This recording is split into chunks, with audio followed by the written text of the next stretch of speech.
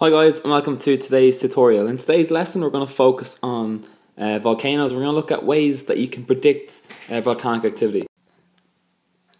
Okay, so we're going to look at ways to predict volcanic eruptions. Now, although scientists know exactly where the volcanic eruptions are going to occur, they can't predict exactly when the volcanic eruption is actually going to take place. And scientists are constantly trying to predict these eruptions so that they can give the authorities lots of notifications so they can then evacuate the surrounding areas and prevent loss of life and damage to as much the infrastructure as possible.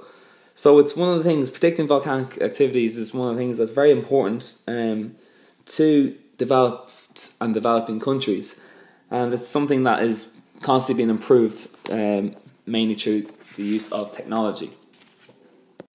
Okay, so the first way to predict volcanic eruptions is basically looking at the shape of the cone. So looking at observing the shape of the cone, the volcano cone. And what I mean by that is, before any volcanic eruption, magma usually pushes into the area beneath the volcano. And as it rises into the cone, it pushes outwards, creating like a bulge on the edge of the volcano, on the side of the volcano. So scientists will try to observe and look and see if there's any bulges being made on the volcanoes. If there is any sort of slight bulge or change in the slope of the side of the volcano, well, this can indicate then that an eruption is likely to happen in the near future. The second way is by looking at if there's any earthquakes. So small earthquakes. So if there's lots of small earthquakes, then scientists will observe these, and if it's close to a volcano, then this may indicate that there may possibly be a volcanic explosion, because before volcanoes erupt, you can very often get small earthquakes. The third way is by looking at gases. And basically, if there's any gases escaping out through the crater of the volcano, this may indicate that the volcano is about to erupt. Because what will happen is magma, as the volcano is about to erupt, the magma will move towards, through the vents and towards the crater, and this will cause lots of gases, like sulfur dioxide and steam, to push its way out through the volcano. And if more gas is coming from the crater of the volcano, this is a big indication that a volcanic eruption may occur. The fourth way scientists predict volcanic eruptions is by observing the heat of the surrounding areas of the volcano. So what will happen is, if a volcano is about to erupt, the magma will obviously rise towards the surface, and because the magma is very extremely hot, this will increase temperatures surrounding the rock, and it may cause lots of snow to melt, or ice on the volcano to melt, and this could trigger floods or lahars, and this may be a big indication that magma is coming towards the top of the crater, and it's coming towards the top of the volcano, and the volcano is about to erupt. So heat is a big indication that a volcano may erupt.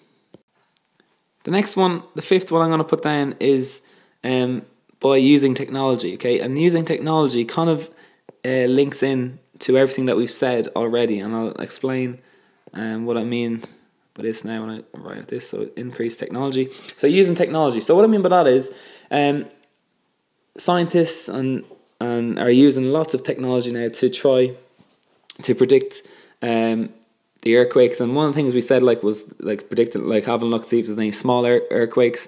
And what they'll do is they'll use the seismometers to record any earthquakes. And if there's any sort of changes and there's any sort of seismic activity, well, then this will be triggered and monitored by the seismometers.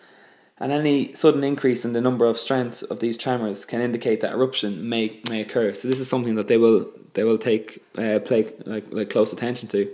They'll also use lasers and tilt meters to detect any changes in the magma's dome. So if the shape is changing, or if the heat is changing, they'll use lasers and tiltmeters to detect these changes. And the last one is by using like chemical sensors, and the chemical sensors will detect any gases or increased gases near the crater that are like escaping. And an example of one of these that we said before was sulfur dioxide. The sixth way is by looking at the history. So scientists will look at the history of eruptions, and the scientists are now like much better at being able to interpret the past like records of eruptions, and they use this to predict the likelihood of a new eruption.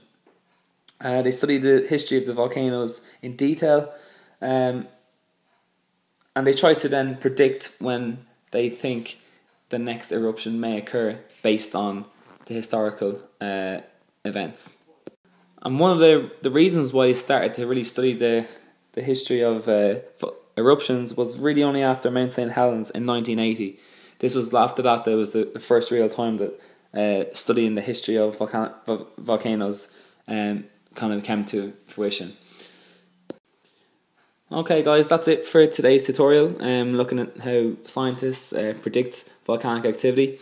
Hope you enjoyed the lesson. If you did, can you leave me some feedback? You can do so on their Instagram, Facebook or Twitter page. Just let me know what you thought of the video.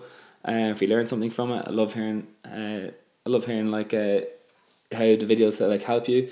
So please do let me know. And also you can contact us through our website, examvision.ie, and you can find all the videos for geography, maths and business for junior and leaving certificate on the website examvision.ie. Thanks guys.